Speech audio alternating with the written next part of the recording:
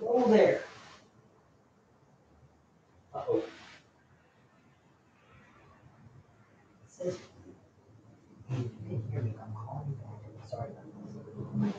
Oh, good. But okay. I'm still gonna call you back though. Sorry about that. Give me like 60 to 90 seconds and I'll call you back. Okay, thank you. Bye.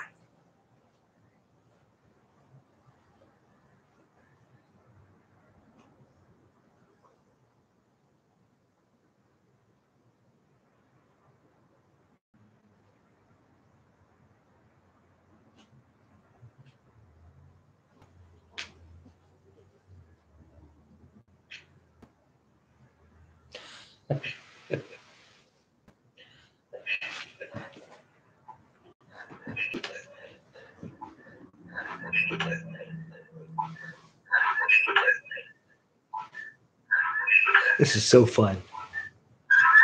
This is so fun. This is so fun. This is so fun.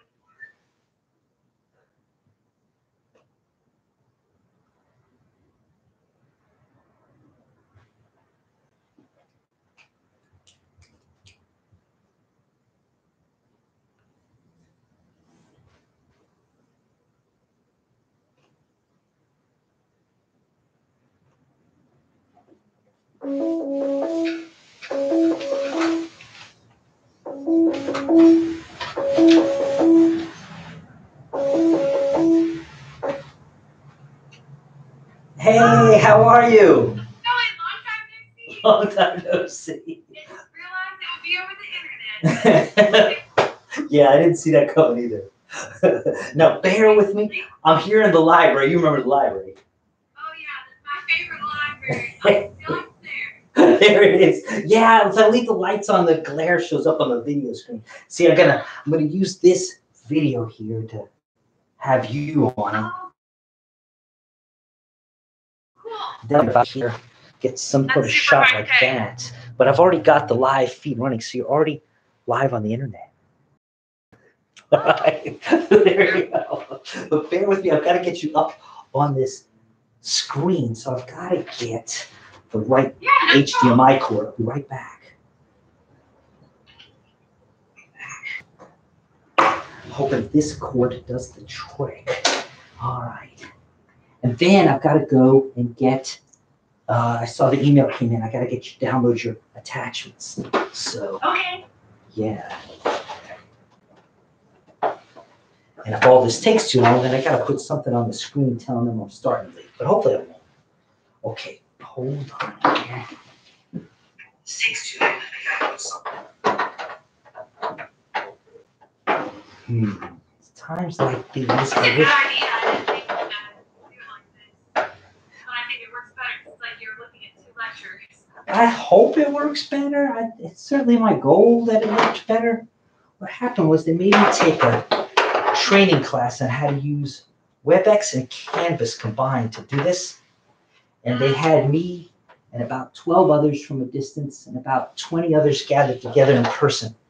And despite all that brain power being in one place at one time, no one could get the WebEx and Canvas to work. And I thought, well, if that's the best they can do, how am I going to do better?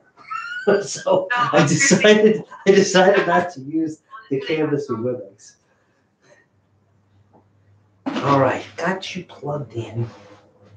Now I gotta get the source right. You know, HDMI 1, HDMI 2, HDMI 3. Okay.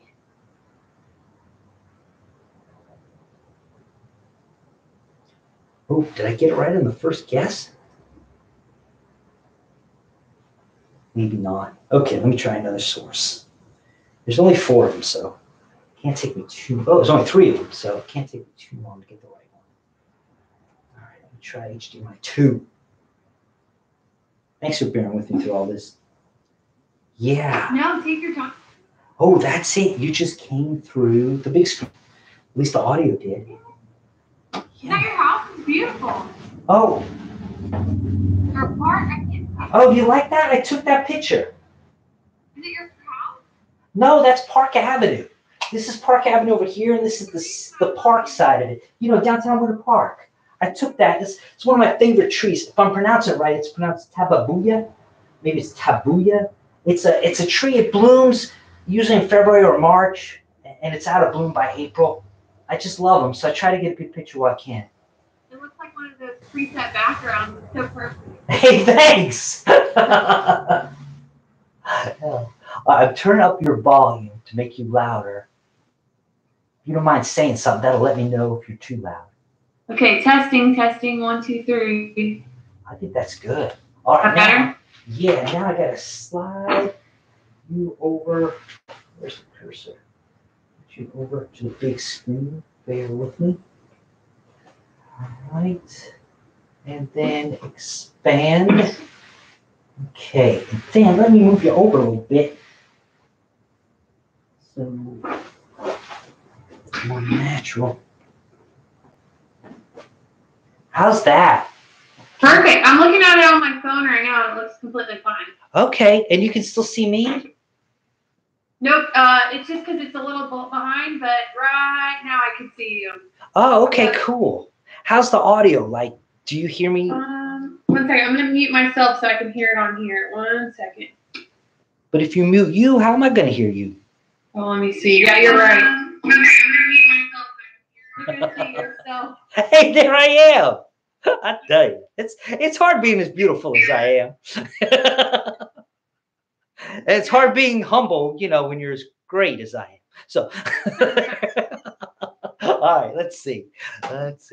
So where should I be looking when I talk to you? Keep looking straight like at the camera. That looks normal. You like that? Yeah. Should I move you over so that when I'm looking at the camera, I'm also looking at you? I'm good with whatever works for you. Because you're seeing like my ear I'm now, not right? Okay. Hold on. It's like I'm looking at your face on my phone and then I'm looking at the side on the screen. Oh, okay. Let me try to get you something less side angled. Is that any better? Yeah, that's fine. Okay, I got everything but your downloads now. It's not a big deal either. I mean, I could probably just talk about them, but you really want him to see them. Okay, all right. Because one of my computers. I don't want to mess it. I don't want to mess you up. I can do this. I can do this. All right.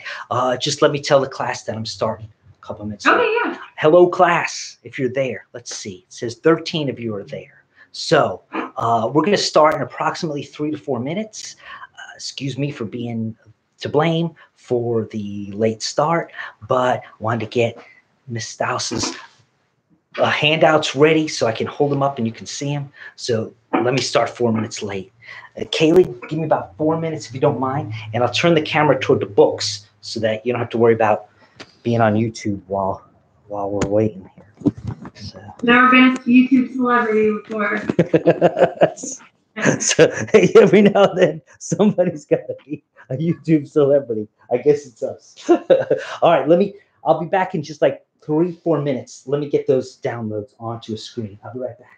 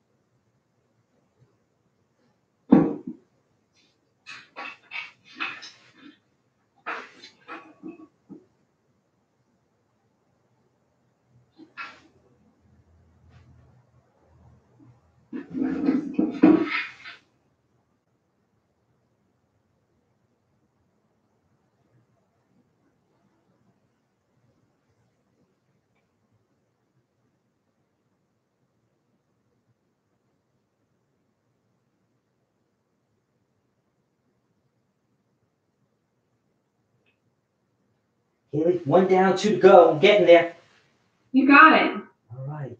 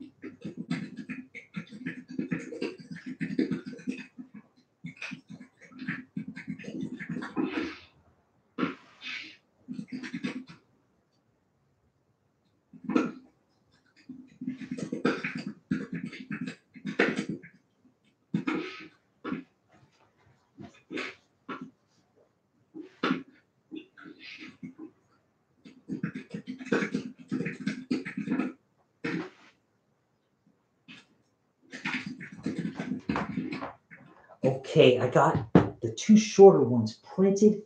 Perfect. The 59-page one I've got on like a video screen. And I'll hold Okay, it up or The something. 59-page one, I just needed the one essay off of it. Oh, hey, if you don't mind telling me which PDF page, I'll hit print. Yes, sir.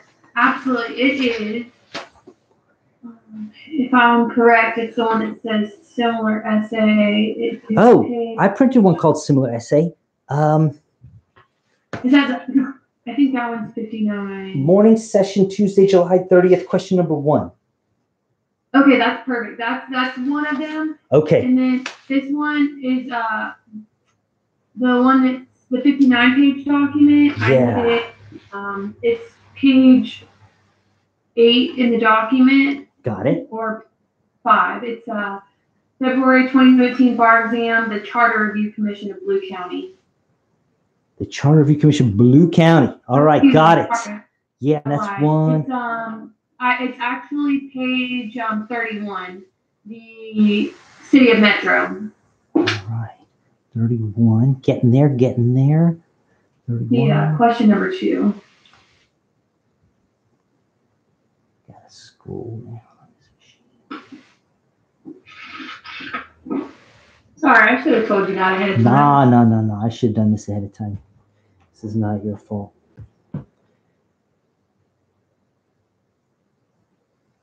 But it's definitely PDF page 31. I'll just hit print instead of scrolling to it. Is that what you're saying? Am I hearing you right? Yes, sir. It should be question number 2. So it should be pages 31 and 32. Okay. Or I guess like when you press control print, it would be, or command print, it would be 33 and 34.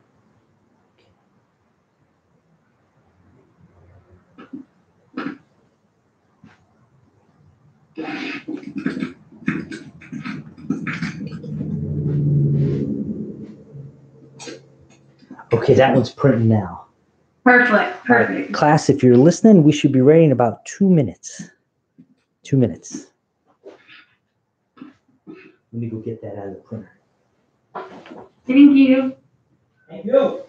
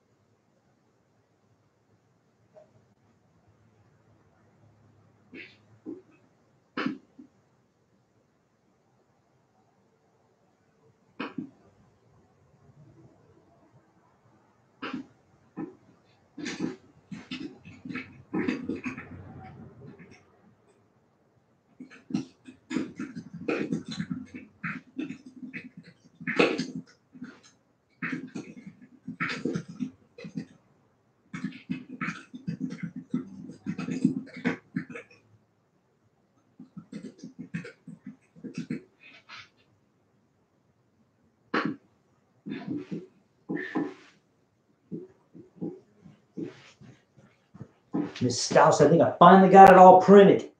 Okay, perfect. I'm probably ready to start the class if you are. Perfect. I'm ready. Okay, let me turn this camera around so everybody can see us. All right. I'm so sorry. 1 second. My robot vacuum just turned on. That is so cool. I've always wanted one of those.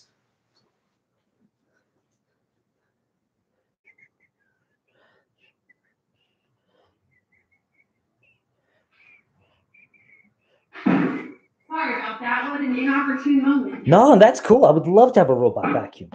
All right, now I just got to get this camera facing the correct way. My goal is to have lots of screen filled up by your video. I probably achieve that. Okay. Hello, everyone. Hi. I started class about 10 minutes late, and I apologize for that. Maybe I'll shave a couple minutes off the break and still end on time. Does that sound fair? Okay, hope it does. But anyway, here we are in class number 9. We're making our way through the semester. Sure, we can't meet face-to-face anymore because we've all got to be at least 6 feet apart, right? But that's not going to stop us. We're still going to finish the semester. We're still going to get you all the information you need to both pass the Florida bar exam, become a lawyer, and become a successful lawyer. We're going to get you the information you need. This class is not going to be an obstacle to you achieving your hopes and your dreams and becoming a lawyer. And you know that's my goal. I'm here to help you. Gotten a few questions over the break. Happy to get them. Anytime you got a question, please email me. You know my email address, patrick@mcginleylaw.com. Some of the questions were along this line. You know, what chapter am I covering next? And the easy answer is the one that comes after the chapter I covered last. But what I mean by that is if you look at the syllabus, it lists one after the other which chapters we will cover. And we have not varied from that. So just like we covered chapter 2 after we talked about chapter 1, and we covered chapter 3, just like we talked about after chapter 2, we're going to continue to do that in the live video. No changes there. Also, I've mentioned before, and I'll mention again, that some of our classes will cover more than one chapter. Why is that? As I mentioned before, there are some things that are more important and some things that are less important. And to the extent that I've been successful in life, to the extent that I have, that's been because of those times where I spent more time on what was important and less time on things that were unimportant or of lesser importance. So I'm trying to lead by example, trying to do the same thing here. The chapters that were earlier in the text were earlier because they were more important. The chapters that happen later in the text are later because they're of less importance. Likewise, sometimes we cover more than one chapter in a class. Why is that? Well, the first answer to that is if you look at our syllabus, it says that that's what we're going to do. So I'm being true to our syllabus, covering more than one chapter in a given class sometimes. The other reason is the whole more important, less important thing. You know, if a chapter is of less importance, I spend less time on it. And the third reason for that is that not all the chapters are of equal length. For example, we had one chapter that was 58 pages long. And then we had the chapter we just finished in our last class, which was 4.5 pages long. Wouldn't make sense to spend just as many minutes of lecture on a 58-page chapter as we do on a 4.5-page chapter. Naturally, you got to spend more time covering 58 pages than you do covering 4.5. So those are the 3 reasons why many of our classes will, just like the syllabus says, cover more than one chapter. So there they are. And of course, as we've mentioned, it was always my goal to get ahead of the syllabus. One of the reasons for that is that I could give you a review of the entire semester before the semester is over. And we've had great success in getting ahead of the syllabus. So much great success that I've stopped and asked myself, what's the most important thing I can do with the time spent being ahead of the syllabus? I figure the most important things that this class can do is to help you prepare to practice law and to help you prepare to pass the Florida bar exam. And that's where our guest speaker comes in today. Ms. Kaylee Stiles, how are you? Hi, Professor McGinley. How are you today, Hey, sir? thank you. I'm not a professor, but thank you. It's always good to talk to you. So now you are coming to us live from Alachua County, Gainesville? From Ocala. Ocala. All right, forgive me. Oh, Yeah. further south. It's been what, only a year since we stopped working together? I'm losing track of you already. I know, too long for sure. Yeah. But you and I met where? In my Florida Common Law class, I think 2 years, almost 3 years ago now, my 2L year of law school. Yes, sir. Yeah, and you're an alumna of the Barry University School of Law. Yes, sir. I graduated last May, and I took the Florida bar exam in July. I did pass my first time, Yes. and I'm practicing attorney now. I'm actually a prosecutor here in Marion County, so I'm doing criminal law. I am a published author, and I'm actually writing part-time for a UBE bar prep company. I'm writing model essays, so here to share a little bit about what it's going to take for your class to pass the bar. Hey, thank you for doing that. So you were where they are, so to speak. You're an alumna now, but you were a student then, just like they are right at their law school. So you know exactly where this audience is coming from. Yes, sir. Absolutely. And you've passed the Florida bar exam, and now you're writing sample essay questions for a company that is helping others pass the Florida bar exam. Yes, sir. Yes, sir. Yeah. So, wow. Well, it's an honor to have you here today. You're a great help. Anybody who's taken this class is taken because they're required to. Why were they required to? I don't know. But the logic might be that the topic shows up on the Florida bar exam. So Exactly. there you go. And many of our future alumni and alumna will be taking the Florida bar exam. So thanks for joining us today. Thanks for sharing your insight. And before I let you get to all the knowledge and the wisdom and the professionalism, I got just two things to cover. First is just like when you were in my class, I start every class with the prayer. So I thanked your class for letting me do it. I thank my current class for letting me do it. And there's always time for prayer, in my opinion. And there's probably no time like the present with all this crazy coronavirus going on. Extra prayer is needed right now. Yes, sir. Yeah. So this prayer, as always, is with you, my students, and it is for you. I'm praying for your health, your welfare, your well-being of you and yours, your loved ones, your friends. I'm praying that once we put this craziness behind us, you're going to pass the Florida bar exam or whatever bar exam of your choice you might take. And I'm praying that you're going to have a wonderfully rewarding and successful career practicing law, doing the Lord's work of helping others navigate the legal system, righting wrongs, fighting the good fights, like you and I used to do, Kaylee, when you were working right here in this library. Yes, I miss that library. It's the nicest law library I've ever got to work in. Hey, thanks. I love it too. All right. And with that said, in the name of the Father, the Son, the Holy Spirit, amen. Our Father, who art in heaven, hallowed be thy name. Thy kingdom come, thy will be done, on earth as it is in heaven. Give us this day our daily bread, and forgive us our trespasses, as we forgive those who trespass against us. And lead us not into temptation, but deliver us from evil. Hail Mary, full of grace, the Lord is with thee.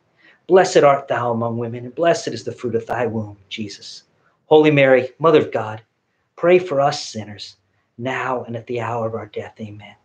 Remember, O most gracious Virgin Mary, that never was it known that anyone who fled to your protection, implored your help, or sought your intercession was left unaided.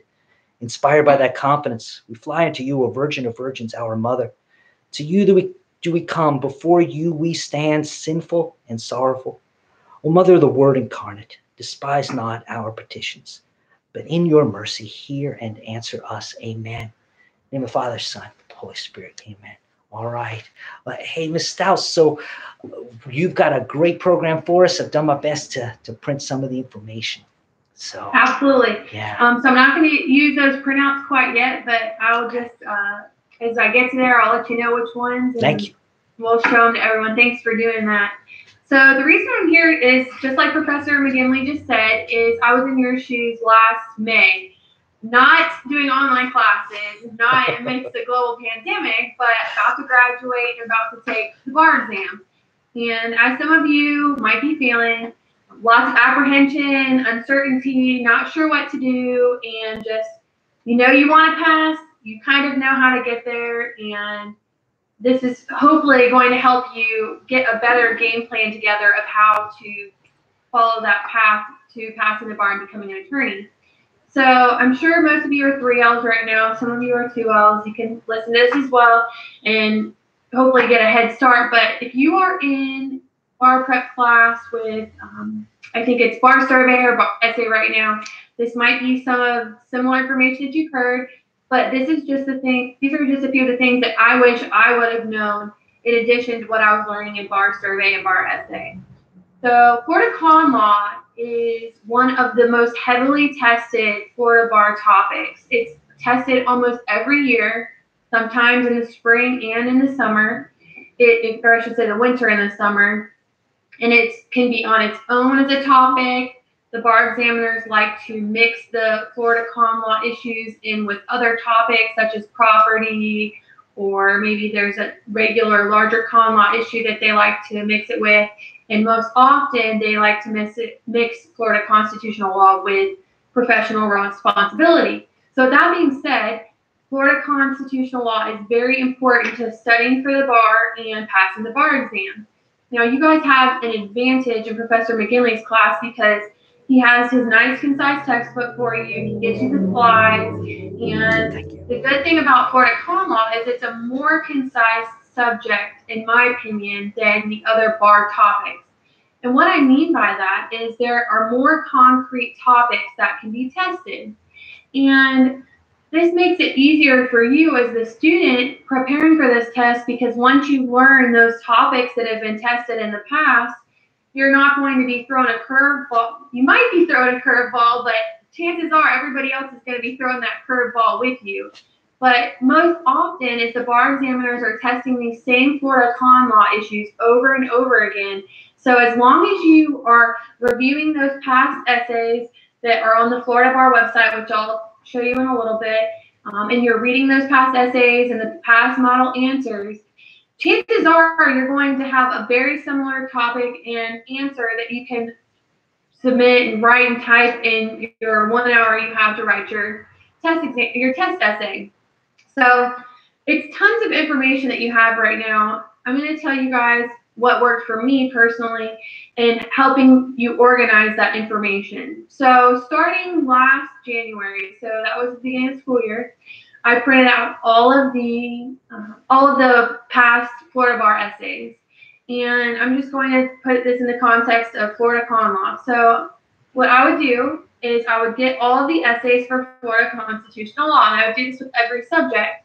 And I would take this information and I would sort out all of the different essays that have been tested over the past 20 years.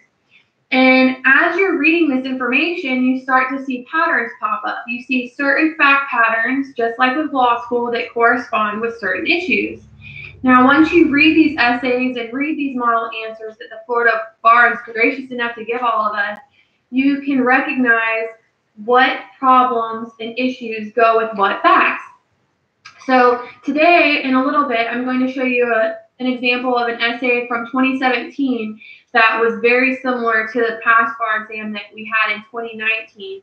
And you can see that they're different specific facts, but the issues that go with these facts are very similar. So that's a skill that you can practice leading up to the bar exam and leading up to graduation, is recognizing what facts go with what issues. Now, you guys are in a very unique situation right now where you're having to drive to class, you're not having to go out and do as many things as you normally would. So honestly, you could take this tragedy as a blessing and be able to get your bar studies organized before the summer even begins. So this is just a little outline of what we're going to do today. I'm going to explain to you the format of how you will structure your essay. We'll look at an actual essay, and then we'll discuss the issue sheet, the issue list that will help you write your essay. So, Professor McGinley, do you have that the issue list? I sure do. Okay, thank you. I'm going to have you show that to the class. Okay, I'm going to turn on the lights so we can read that better. Yeah, absolutely. So what Professor McGinley has right there is something that I made myself, and it's an issue list of Florida constitutional law topics. And what that is whenever I was going through those bar essays from the past 20 years, I wrote down every issue that I saw throughout the different essays. So, for example, there's statutory interpretation that Professor McGinley goes into in depth. There's the invasiveness of the Fourth Amendment, constitutional searches and seizures, these different topics that you'll see over and over again over the 20 years. I listed all of these topics out and I organized them by the different larger topics. So if you see at the very top, you see lawmaking, and then underneath it, there's about 8 subtopics that relate to the lawmaking. Underneath that, you see individual rights and standing. You see more sub-issues under that. And what this list allowed me to do was organize all of these different topics, which can be overwhelming at some times, and make them into smaller subcategories. So whenever I'm reading an essay, if I see an essay that has to do with lawmaking, which is an example I'll show you guys today, I knew right off the bat that those 8 issues would be for sure in that essay. And so I would know to look for those issues and discuss them in my essay. It's very important to have having this organized, basically outline of what you're going to write about before you go in is very beneficial because it will let you pre-write basically your essay and have less chances of forgetting something.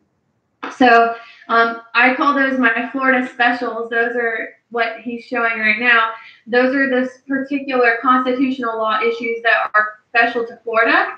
Those are very important for Florida bar examiners because people come from all of the United States to take this Florida bar exam, and they want to make sure that you as a Florida attorney know what makes Florida law unique, and they like to test those particular issues. So just a second, we're going to show those other those essays and how we'll be able to use those issue lists to be able to dissect and pull apart that essay and write a model answer. Sorry to be goofy, Kaylee, but you took my class. You know I can't stop telling goofy jokes. This is great. It's more interactive that way. PowerPoint. And if you have any questions about how I organize this or how I, one second. Somebody just asked, can we please email this? Professor McGinley has those. He can share them if he wants. He has my email address. If you have any questions about that, I'd be glad to help you as well. Whatever Professor McGinley would like to do, it's up to him. So happy to help. Thank you so much. So let's look next at essay format. I'm going to talk about that. So Professor McGinley, before I go into that essay, I'm just going to talk about how you lay out your essays. Okay. So for those of you that have Professor Can, I'm pretty sure he teaches Florida bar topics or something special like that. This was a very important tip that he gave me whenever we were in his class. And it was, when you're going through the essay and reading it in the actual test, do not write anything down. Everything needs to be typed. And that is something that I had to adjust when I was taking the test. I was always studied it using the scratch paper and jotting down notes and making my nice little outline. Well, realistically, you don't have time to do that when you get in the actual test. So whenever you get your test and you spot an issue, you need to make sure that you're typing it, or if you're handwriting the test, you can handwrite it into your actual essay. But make sure that you're putting that actual issue into your computer. One, there's less chances of you forgetting to move an issue over from your scratch paper or your notes. Two, it's going to save you time because you're not going to have to type those words again. And three, it makes it more organized. So once you get your outline of how you're going to write your essay, you're just going to basically fill in your issues and then move on to your next essay. It's very stressful and it's very chaotic. I cannot tell you what I wrote down on my bar exams. And I think afterwards, I called Professor McGinley, and I was really excited because I got a Florida bar question. I remember that call. I was super nervous the day before, but afterwards, I felt super good about that essay because awesome. I had used my format. I filled in all the information that I had learned from my studies and then from my class with the professor, and I felt very confident that I had included all of the necessary information that they would take for a passing exam. For a passing score, because I made this foolproof outline where I fill in my information, I'm not going to forget something, and I move on to my next essay. Florida Con Law is in my opinion, less difficult subject on the exam because the issues are more concrete and finite. There's black and white rules. You can analyze them, compare them to the facts, and you're good to go. But saying that it's a less difficult topic to get doesn't mean that you don't need to study for it. What I'm saying is it can be an easier topic if you apply yourself and learn the rules that you need to. That list that Professor McGinley just showed you of all of the different issues, as you're going through your studies and compiling your list, this was kind of a game that I did with one of my study buddies. I went through and I would write down as many of those issues as I could from my memory leading up to the bar. So every couple of days I would cycle through the subjects and we would race. We would give each other maybe 5 or 10 minutes and we would write as many topics on that list as we could to see what we could remember in a time situation. Now, once we did that, we would read the topic and then we would write down a little rule about that topic. So this probably took total maybe 15, 20 minutes to do. It's just a little exercise. But what it did was show me what I did and did not know on those rule lists. So by the end of your bar prep studies leading up to the bar, you should be able to see the word sunshine in the essay, and you should be able to write 1 or 2 sentences about what Florida sunshine laws are.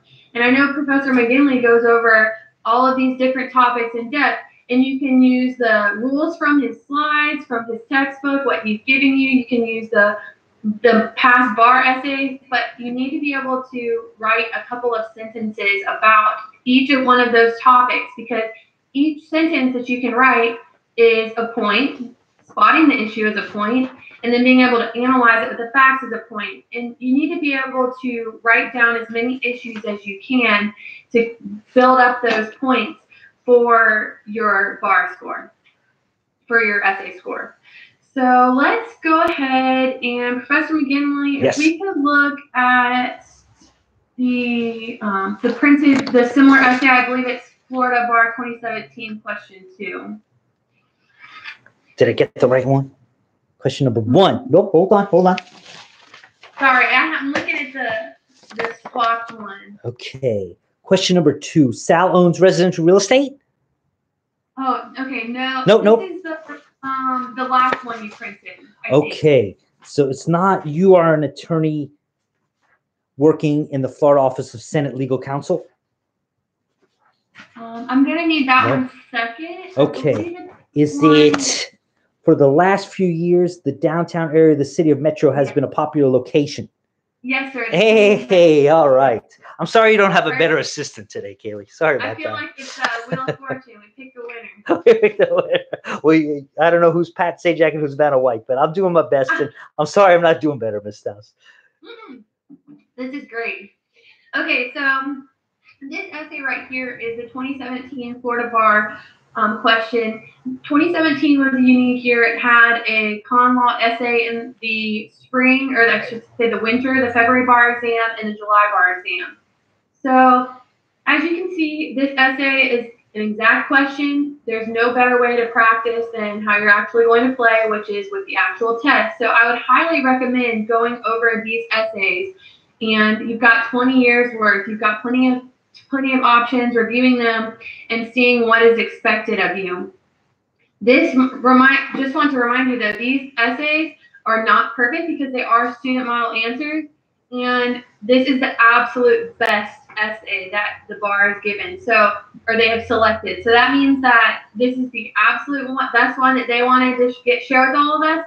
But think of all the other attorneys that maybe wrote a little bit lesser of an essay than this, and they still pass. So if you don't get every issue that's in this essay, do not worry about it, because it still could be a passing essay. It's just meant to be a guideline.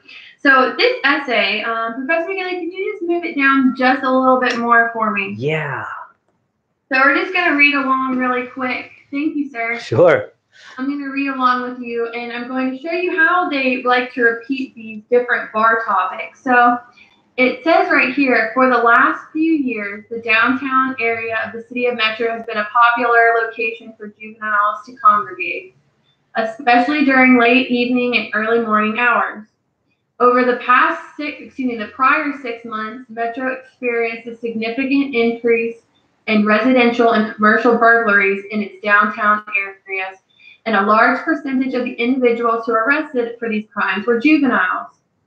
And who is a mayor of Metro and a member of the Metro City Council, asked Bob, a member of the Metro City Council, to a social gathering at her house to celebrate her son's high school graduation.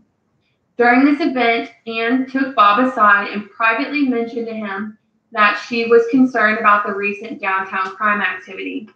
So right off the bat, when you read that issue, you see a public official that is in charge, their mayor, discussing with another public official matter concerning public government and a government issue in a private place. So automatically, when you see that issue, you should think to yourself, this is a sunshine issue, this is a Florida public meetings issue, and this meeting should not be taking place.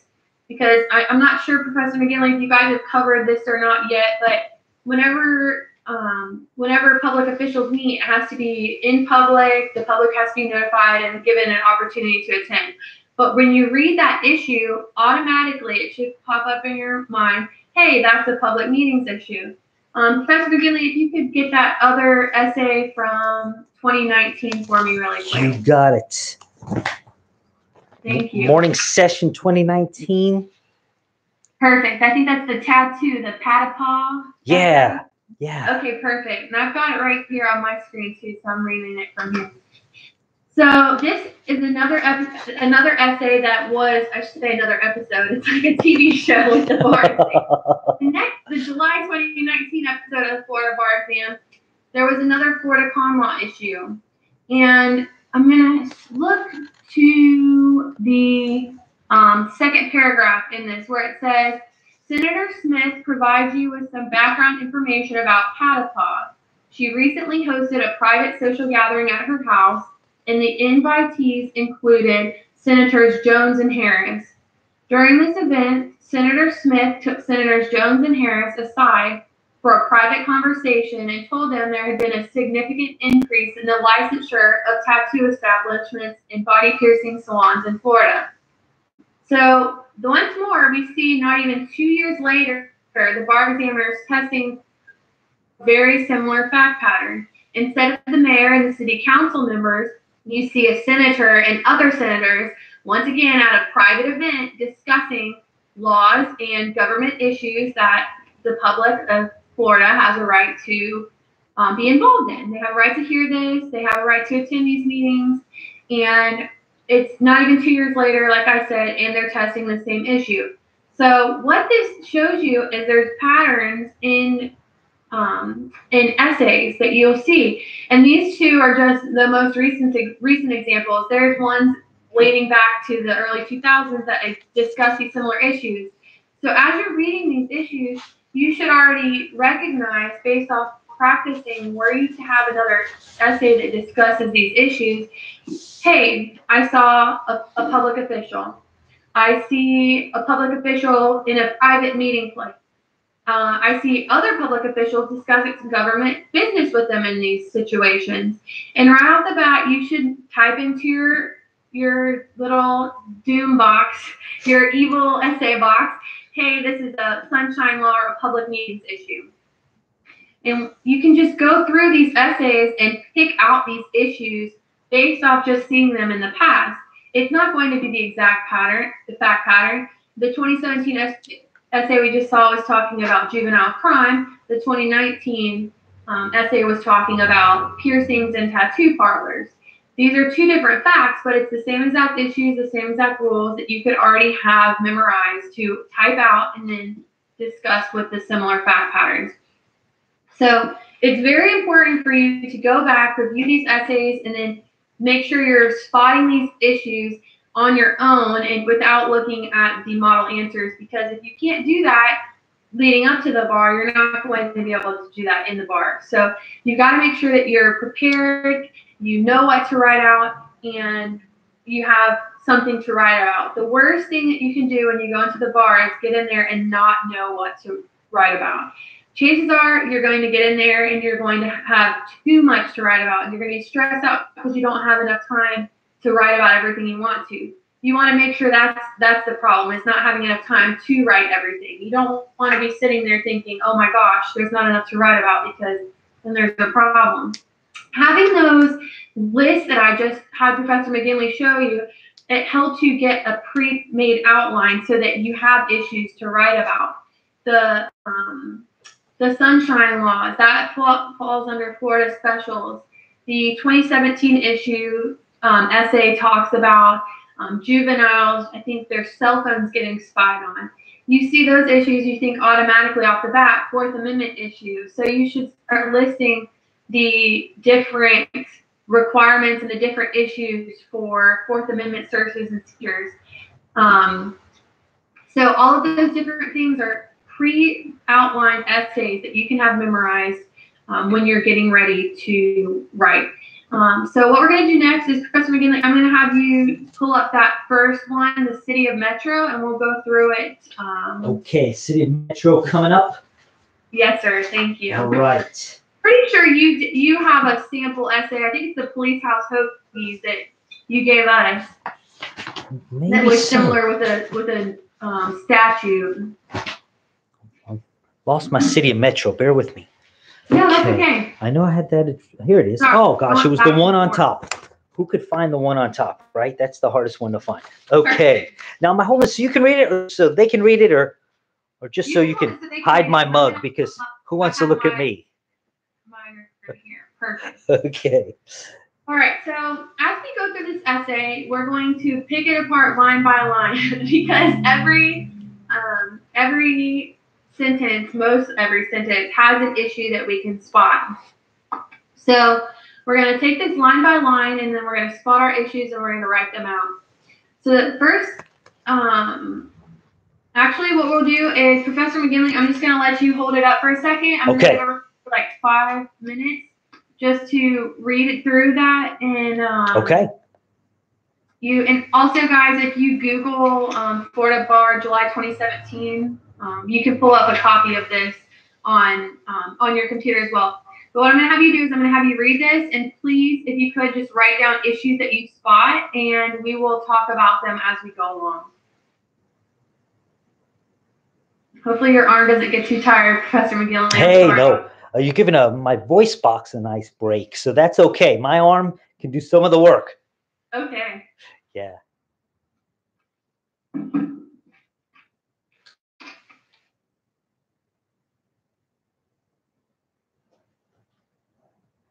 For the last few years, the downtown area of City of Metro has been a popular location for juveniles to congregate, especially during late evening and early morning hours.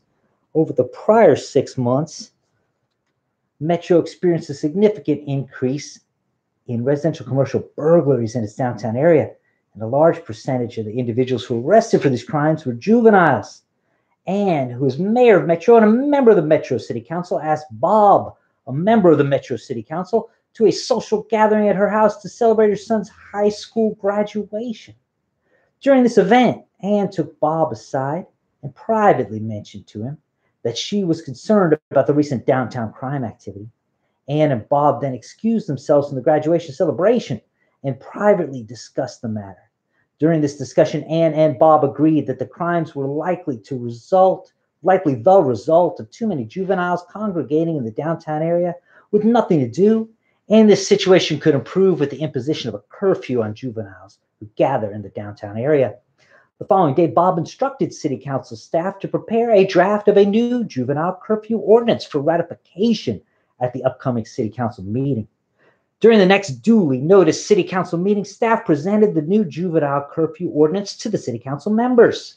The legislative findings of this proposed ordinance read: 1, the City of Metro hereby finds and determines, as a matter of fact, that the City of Metro's downtown area remains faced with an unacceptable level of crime caused by juveniles, which threatens its peaceful residents, visitors, and its businesses. 2, the City of Metro finds that fighting crime effectively requires an effort to focus on those age groups that are committing or that are susceptible to being induced into committing such crime.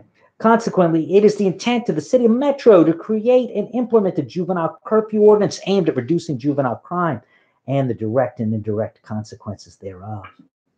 The proposed ordinance made it unlawful for persons under the age of 17 in any premise in the hour 11 p.m. and 6 a.m., and a fine was assessed for violating this ordinance. During the public comment portion of the City Council meeting, many Metro residents objected to this proposed ordinance, including many juveniles who stated that they like to hang out in the downtown area between 11 p.m. and 6 a.m. Many of these juveniles who said they would spread the word among other juveniles and may even organize demonstrations and do other stuff. Kathy, a Metro resident, stated that she did not support the proposed ordinance and, as written, it was likely unlawful. Kathy operates a youth center in the downtown area that is open until 1 a.m. After this feedback, the City Council members collectively agreed to table a vote on the ordinance until next scheduled meeting. Anne sought advice from Dan, a senior partner at your law firm.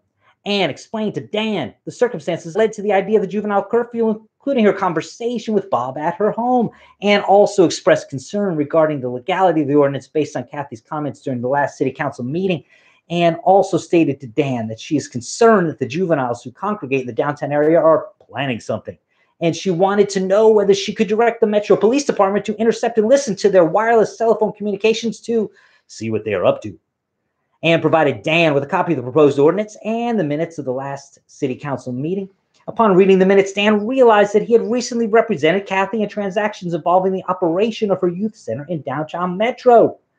Dan asks you to prepare a memorandum that discusses the legality of Ann's actions and the proposed juvenile curfew ordinance under the Florida Constitution. Dan advises that your memorandum should include suggestions for strategies of how to revise the legislative findings of the proposed ordinance so that it passes constitutional muster. Dan also asks you to address whether his prior representation of Kathy presents any issues associated with the representation of Ann. Ms. Stous, how am I supposed to pass the Florida bar exam when I don't even have enough time to read it in the time allowed? This is one question, huh? This is one question. There was more than just this, right? And I don't know if you guys have had a chance to write or not, but just following along Professor McGinley reading the essay, I wrote 1, 2, 3, 4, 5, 6, 7, 8, 9, 10, 11. I wrote at least 11 issues that I saw, and those are big issues that some of them might have sub-issues. For example, I saw standing. Whether or not, I think it's the juvenile center that wants to bring suit. You would, of course, discuss standing, whether or not it's right, whether or not they've had an injury. The whole analysis for standing could be discussed. Another issue that we saw was freedom of assembly. We saw sunshine laws that I discussed early, the Fourth Amendment, Florida's explicit right to privacy. That's something that Florida is very unique with, and they're very adamant that you know that we are unique in that we have a constitutional right to privacy expressed. The actual language of the statute, there's overbreadth. There's no examples of exceptions. For example, if the kids are going to work or if they're with a parent, it just says if the kids are out after hours, you're in trouble. You're going to be dealing with the law. Police powers, equal protection, First Amendment issue. So these are all issues that you can spot in an essay. So as you're writing these issues, there's a format that I particularly use, and this is the format that I use with my bar prep company. It's the issue is whether, and every paragraph can start with that. So that's your I for your issue, and then your rule. So that's your R for your IRAC. Your analysis. You always start your analysis with here. So you have the issue is whether, the rule, here, and then for your conclusion, you have therefore, and then you conclude your statement. So for example, with the sunshine laws, you could write, and sorry guys, I don't have this up on the screen, but how you would format this would be, the issue is whether there has been a violation of Florida's Public Meetings Act or sunshine laws with the mayor's meeting. So very short, one sentence issue. And you're going to go next to your rules. And these are those pre-memorized rules that you have. You would say Florida has sunshine laws. Florida has public meeting laws that require the public to have access to public meetings, to attend them, to have notice. And you write out those 2 or 3 sentences for that rule. Here, and that's where you're going to do your analysis. Here, it is likely that, I believe, the mayor, what was her name? Ann? Ann, yes. Ann. Here, the mayor, Ann, it was likely in violation of these sunshine laws because she met with these other city council members and was discussing public business. And then you would say, this is public business and this is a violation of the sunshine laws because Florida citizens have a right to attend these meetings, and she was violating this because of this, this, and this. And then once that's done, you would close it up with therefore, and the mayor was in violation of Florida sunshine laws. So every issue that you have, it should be the issue is whether, the rule, here, and then your analysis, tie it together with the rule and the facts, and then you conclude it with therefore, and then your conclusion. So each one of these subtopics should be one of those very short paragraphs.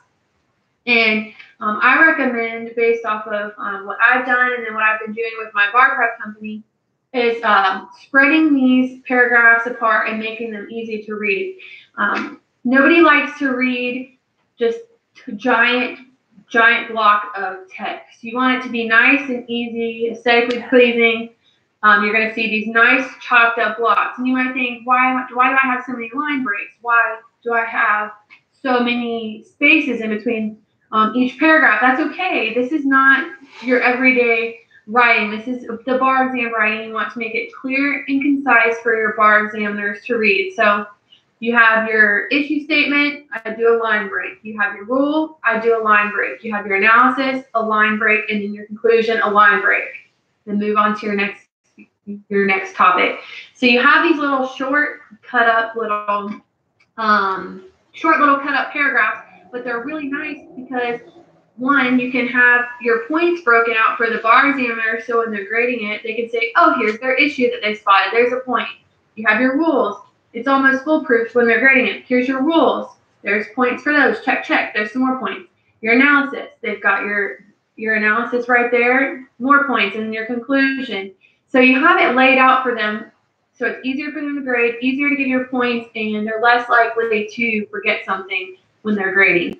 Another thing that I like to do whenever I'm doing my essays is I like to make headings and then underline important words. So for each topic, I like to do a little subtitle before I start writing. So for our example that we've been using, the sunshine laws, I would bold and underline sunshine laws and then go into my issues, whether my little IRAC. In my actual essay, I highlight or bold or underline, whatever you choose. I underline my important words. So, for example, in my rule, if it's sunshine laws, I would underline it. And then the requirements is the notice and the ability to attend. I would underline those key words so that those bar examiners, after staring at 50 essays that are all the exact same, say, hey, look, this person has these rules. They have these important points in here, and they'll mark them off because you can't help it. Your eyes are automatically going to go to those highlighted or accented words. So keep that in mind. Can I ask a question? Yes, sir. Oh, yeah. Hi. Well, I wanted to ask a question about this issue, rule, application, conclusion. So there's 4 parts, and I got 4 questions, if that's okay. Yes, sir. Absolutely. All right. Okay. So first of all, issue. You've helped me prepare. I've taken the subject matter. I've broken it into its relevant issue parts. Mm-hmm. Am I hearing you right? Are you suggesting to me that I have my issues in mind and I'm forcing them into the fact pattern, so to speak? In other words, I'm reading with a purpose. I'm reading looking for these issues. Is that what you're saying? Yeah, kind of. So okay. As you're reading the essay and you spot one of those issues, you should realize that those other similar issues will be there. And it will help you realize like the related topics. Oh, okay. So all right. You don't forget something. For example, if you're doing the standing, you know that you have to talk about the ripeness, the mootness, the concrete particular injury. You see that issue and you'll know to write those other issues in there so you don't omit them. Yeah. If that makes sense. That does make sense. Thank you. That was my first question. My second question had to go with the IRAC, had to go with the R, the rule. So now, what exactly do I want to write on the bar exam? Am I trying to give what they sometimes call black letter law? Am I trying to regurgitate a statute? Am I trying to quote a phrase from the Constitution? Am I trying to give the holding of a case? When I state the rule, help me maybe with an example to understand what you mean by that. Absolutely. So the rule is the black letter law. Okay. And you can get those rules from the statute. You can get them from that, and that's more difficult to do because not everyone's going to memorize the exact statute. But what I did for mine and what like the bar prep companies give you is the rules from past essays or from the bar prep company. So you don't have to have citations unless you want to. If you can remember a case name or a statute number, that's incredible. But you don't have to have citations. You just need the black letter law. So for example, our sunshine laws, Florida provides broad sunshine laws that allow access to public meetings. The public has a right to know the meeting, attend the meeting, and basically attend and be there and listen. So that would be the law for that particular rule. And then sometimes it's like a broader topic, like a broader issue, and there's 2 or 3 more sentences that could be sub-rules of that. You would include those as well. Okay. All right. Thank Does you. that make sense? I can picture it better now. Yeah, and Yes, sir. I can visualize it. Thank you. So that was my second question. Issue, rule, application. My third question had to do with that letter A there, application. And Yes, sir. how do I phrase this without offending any student anywhere? In my years of grading essay exams written by law students, sometimes I wonder why they've spent so much time copying and pasting the fact pattern, why they've spent their precious essay time, exam time, simply rewriting what the question said.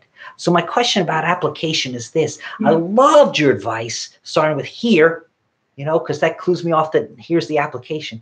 But yes, sir. To what extent, after the word here, should I retype and regurgitate what's already on the exam page when it comes to the fact pattern? That's a great question. So you don't want to copy and paste the facts verbatim. You just Thanks. want those key words.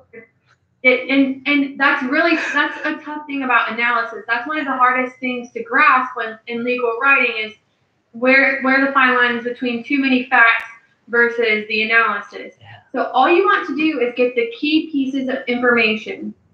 So with our example on the mayor, we see the mayor going to or having a graduation party for her son. We see these other city council members there, and we see her meeting with the other city council members talking about government business.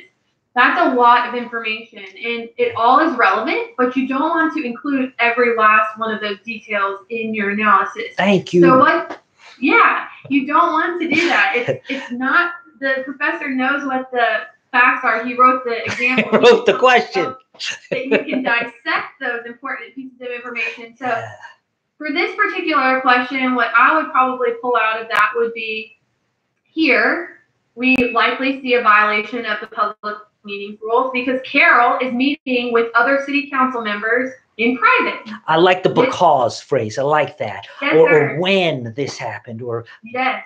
And those are those key analysis requirements that you need. You need to say why this is applicable to the rule. What happened to affect this fact pattern? Why is this outcome this way? So for our example that we've been using, when Carol met with the other city council members, she was in violation of the meeting because she was doing it in private. 2 or more city council members were present, and the public wasn't put on notice and wasn't given an opportunity to attend. I like what you did just there, because you gave me not a regurgitation of the facts, but a summary of the facts in such a way that it illustrated to me the relevance of the facts. Yes, so many times when I'm grading an essay and it's so close to what I wrote in the question, or it's verbatim from what I wrote in the question, how do I, in fairness, give points to that essay under the guise of analysis? Is that analysis to simply quote me back to me, so to speak? So that's why I love the example you just gave there, where you restated the facts, but you restated in such a way that you analyzed the facts, by which I mean you highlighted the relevance, the importance of those facts to the particular rule that you cited under that issue. And that's what the bar examiners are trying to test, because when you have a client come into your office, they're not going to give you they're not attorneys. They don't know that it matters that Carol met in private, Ann. Is it Ann? That Ann. Ann was the mayor. Okay, the mayor. They don't care that your client's not going to know that Anne's the mayor and she met with 2 or more people and that's a violation of the sunshine laws. You're going to have a client that's going to come give you that giant story that in the question. Yep. And the bar examiner. And you and I saw it all the time when we would meet with clients together. Yes. Yeah. Exactly. And we get those fact patterns, and the bar examiners want to make sure that you can pull out of the story the relevant pieces of information that are legal arguments that you can use to defend your client. So they don't want the whole story. They just want the important relevant facts. And that's what the key goal of that analysis is. Thanks. Pull out those couple words. That answers my 3rd question. I just got that 4th question. It has to do with the 4th letter in IRAC. Yes, sir. It has to do with conclusion. And Ms. Staus, I got to admit, in asking you this question, I do not know the answer. I do not know the answer insofar as it comes to bar examiners who are grading bar exams. But I'm wondering, to what extent are bar examiners who are grading bar exams looking for the correct answer? The reason I ask is, I give essay questions and I want a conclusion, and I'm going to grade that conclusion based on whether or not it is an eligible conclusion that arises under this issue based on that rule and this analysis. But me, when I grade an essay, I don't grade for right or wrong when it comes to the conclusion. I'm giving equal points to the conclusion I agree with and the conclusion I disagree with, so long as those 2 conclusions are both eligible conclusions that arise under this issue and that are proper application of the rule to these facts. Now that's me. What about the bar examiners? What are they looking for? Is it black and white? Is it right or wrong? Is it up and down? Is it square or circle? I believe it's just like what you said with the bar examiners. They're wanting to see that you can support your position. Because as we see in our case right here, we have the mayor versus, I think, the juvenile center. These are 2 sides. And as an attorney, you have to be able to represent both sides. Yeah. Regardless of who might be right or wrong. So as long as you can support that argument with your analysis and you arrive at a logical conclusion because of your analysis, that's what they're looking for, is that you can pull these facts, make your analysis, and then make a conclusion based off of it. Okay, so the bar examiners are like me then? Yes, sir. Okay, absolutely. All right. And the conclusion sentence, it isn't long. It doesn't need to be a restatement of the facts. It doesn't need to be a restatement of the analysis. It's just, therefore, this is your conclusion. So for our example with the sunshine laws, it would be, therefore, Anne was in violation of the Florida sunshine laws, and then call it a day.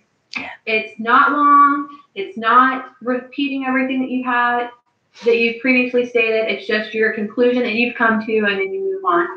And that's another issue that people have, is they don't know how to, they don't see that you can be brief and still get your point. They think you have to elaborate on that conclusion again, or you have to elaborate on that issue statement.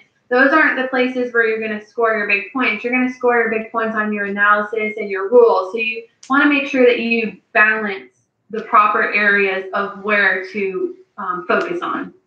If that makes sense. That does. That makes sense. Okay. So we talked about that essay. I just wanted to talk to you guys a little bit more about preparing for the actual exam. It's very important that you practice writing these essays very frequently. There shouldn't be more than 2 days that go by during your bar prep studies where you're not reviewing an essay or issue spotting an essay. And what I mean by that is, it doesn't mean that you have to sit down and read through it and write out a full 1,500 word essay for that question, but you do need to be able to go through it just like how we did a little bit ago, and that when you're reading through it, you can read through these different types of fact patterns and you can spot out 7 or 8 issues at least, and then you can, in your head, you can type them out, you can write some of those rules for each of those issues, and that way it makes sure that it's fresh in your mind, the issues that you're going to be writing about, and that you're still able to go over the different topics. I always say this, there's 2 days before the exam, and my bar prep tutor gave me an essay for it was the 2017 one that we just went over. She gave that to me 2 days before the bar exam, and she's like, "Here, your last parting gift. Go through this and issue spot it." And I looked at that essay, and I thought to myself, "Oh my goodness, I don't know all of these different rules for this particular essay," and it freaked me out because I think to myself, "Oh my gosh, I don't know these as well as I thought I did." And because that was one of those essays that I had gone over towards the beginning of the summer, and there's just so much different stuff that you're going over, and that in hindsight, that's something I wish I would have done even more of, was just rotate through those essays more. But she gives me this essay and says, "Look at this, go over it," and I'm thinking to myself, "Oh my gosh, that was terrible. I had a tough time reviewing that essay." And I went back, and that entire night, I just thought about that entire Florida Common Law essay. I went over all those issues and stuff. We went over the different issues, and then I felt better about it. And then 2 days later, that was the exact question that was on the bar. So that was Jesus helping me out. Amen. Right there. And I was so grateful for that. But with that being said, like, I don't want any of you guys to have that apprehension 2 days before the bar. I want you guys to have gone over these essays so many times where it's second nature. Boom, boom, boom. Here's your essay. Move on. You will get essays that you get caught up on. You will get essays that are really tough and you think, "Oh my gosh, I could never answer this if it came on the bar." That's okay. That's the whole point of preparation, is the more essay topics that you see, the less likely it is going to be a surprise for you on the exam. And if you do get a surprise on the exam, that is okay, because everybody else is easy going for you to surprised say. as well. So, the Florida bar is notorious for throwing in surprises. Last thing I would recommend to you guys is getting a set schedule and staying on that schedule throughout the summer. Whether it's down to the simplest things of waking up, going to bed, when you're taking your break, what you're going to do, and setting out your plan for the day. That's very important, because So is it kind of like being quarantined? I was just gonna say. Did I steal your punchline? I'm sorry. No, I actually posted that on my book Twitter, that being quarantined is kind of like bar prep. You lock yourself away for a couple months, and then it pays off in the end. And it's so true. This what you're experiencing right now. Quarantine is just like bar prep. But instead of being afraid to go outside because you're feeling the bar, you're afraid of catching an illness. So make sure that you get on that routine and you stick to it, because the mindless things of day-to-day life, like eating and going to the gym and waking up, like that should all be second nature, so that you can focus on the important material that you're going to be learning. And there's so much material for the bar. You're not going to learn everything. It's just getting a grasp and getting a well enough understanding of each of those issues so that you can talk a little bit about them. I think that's it for me. I'm just gonna look. Oh, one more thing. I'm so sorry. I know I said that. Another tool that I used that was very beneficial when I was going through my essays was the website Quizlet. I know that some of the professors had shown us that during bar prep, but I made Quizlet flashcards with the topics for the past 20 years. So anytime I would go through an essay and spot on issue, I would take that rule and put it into Quizlet. So every night before bed, I would flip through 15, 20 of the Florida essay topic rules, and that way I would have a refresher from those as well. So no wonder you passed. I know. I feel so blessed. I couldn't tell you what I wrote down, but I could have failed by a good 20 points and still on the MBE, and I still could have passed because of the Florida portion. And wow. I did very well on that portion, and I think Good. It was because of the organization. And I know kind of Barry gets kind of a bad name sometimes and not having the best bar prep rate, but last year our bar prep rate went up. Our school had incredible bar prep teachers, the bar essay, the bar survey classes. They're very useful tools, and they're making the effort. All you guys have to do is just use the tools that are given to you, study, crack down for a couple of months, and I have no doubt in my mind that you guys will pass and bring up that bar prep rate again. Yeah. All right. I think that's it, awesome. Professor McGinley. Hey, thank you very much. Yeah, I don't really have that back and forth. We got the little screen here where things are typed. So anyone who wants to type a If you have question. any questions, you can type them in really quick. Yeah, and you were great about that earlier. You saw someone type a question and you commented on it. Usually I'm running my mouth so fast I never really get a chance to read over there. So yeah, now's the time. Anyone who wants to type a question, I'll read it out loud, and Miss Staus can answer it for us. And of course, she doesn't see this coming. This was not her idea, but I wanted to plug her book, which is a fantastic book, Beating the Law School Curve, A Blueprint to 1L Success. Of course, you're not a 1L anymore, but the advice in this book is invaluable, whether you're a 1L, 2L, 3L, or even if you call yourself a 4L. And if you've got a friend, who's a 1L, this book is certainly one that they need. You can buy this wherever fine books are sold, including Amazon.com and many other websites. So yes, sir. Thank you so much. Yeah, no, this book, this is great. So yeah. Yes, sir. And I'll put my email address down there on the little chat as well. If you have any questions, feel free to reach out. I'd be glad to help you all. And I hope you all stay safe and healthy. And thank you, Professor McGinley, for having me today. Hey, thanks so much. Your insight is invaluable. Your perspective is both unique and needed. So thank you for taking the time. I know I speak for everybody when I say thank you. Thank you so much. Yeah, it's not a problem. It's so good to see you, sir. And I hope you guys have a wonderful evening. All right. Well, class, this is a perfect time to take our break. We're going to do about 9 minutes. And I'll point you at the books of the library. I don't know. There you go. There's a sight to see. Okay. And I will be back in 10 minutes, 10 fingers, 10 minutes. All right. Thank you. Patrick, Oops. Oh. Are you still there? Oh, there you go. You were awesome.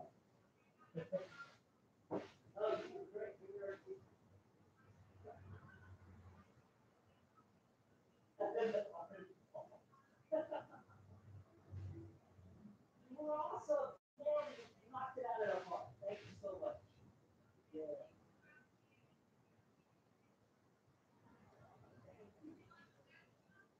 We miss you around here. Just as close as we can get, we'll take.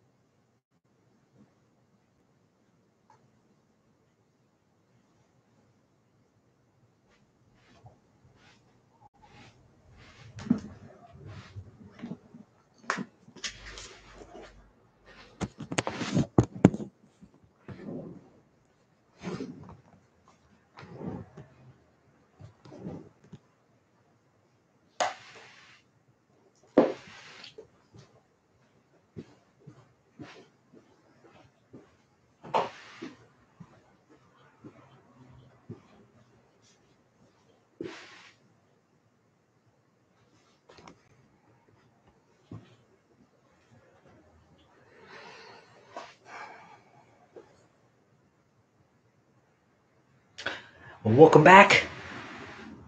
Hope the break wasn't too long. I know we started a few minutes late, but don't you worry. We're getting you out of here on time. So I know I speak for everyone when I thank Ms. Kaylee Staus, fine alumna of your law school, someone we can all be proud of.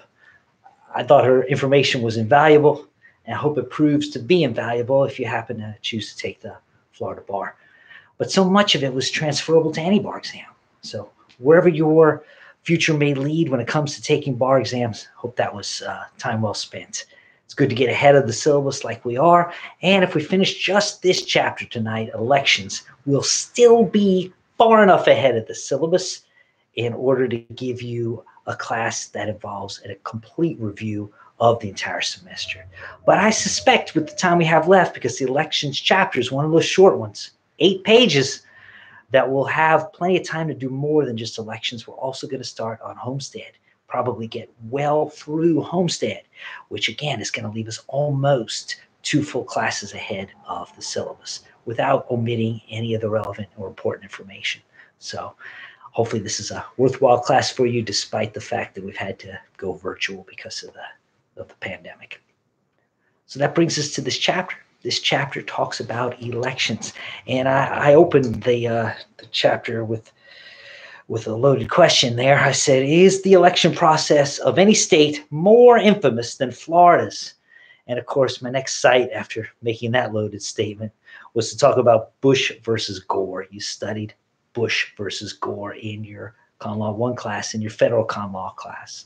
So we won't revisit it here other than to note that, quoting from that opinion, 7 justices of the Supreme Court of the United States agreed that there are constitutional problems with Florida's election system. The U.S. Supreme Court held that in Florida, a simple recount cannot be conducted in compliance with the requirements of equal protection and due process without substantial additional work. So the question that yields is, has Florida done the substantial additional work in the 20 years since Bush versus Gore? Well, we haven't had another Bush versus Gore exactly like Bush versus Gore's facts were, so one could argue yes. But the point is well made to say that when it comes to elections, we must turn to Florida's Constitution, because despite each state joining the Union, it retained its inherent power to govern its own elections, to the extent that those elections determine the outcome of the constitutional officers of that state constitution of that state. So that's why we also open the chapter with a quote from Article 6, Section 1, Regulation of Elections. And there, Florida's Constitution reminds us that all elections by the people shall be direct and secret vote. General elections shall be determined by a plurality of the votes cast. Registration and elections shall, and political party functions may be regulated by law. However, the requirements for a candidate with no party affiliation or for a candidate of a minor party for placement of the candidate's name on the ballot shall be no greater than the requirements for a candidate of the party having the largest number of registered voters. So Florida's Constitution, in its text, by its very terms, attempts to protect the rights of smaller parties, and in so doing might allow parties to arise in Florida, maybe even have more votes, more power, more members than we might see in the nation as a whole. So I'm always looking to compare and contrast when it comes to our state constitution versus the federal constitution. And here we have this direct reference to parties and the rights of political parties.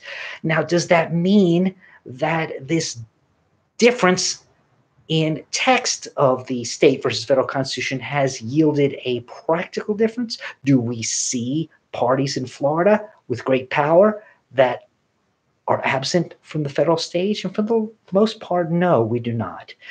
Our Florida House of Representatives, our Florida Senate, for the most part, consists of either Republicans or Democrats. So those 2 major parties from the national stage remain the national parties here, the state stage.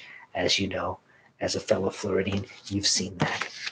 And that brings us to the first case and the only case that we talk about in this very small 8-page chapter. This was Orange County versus Singh.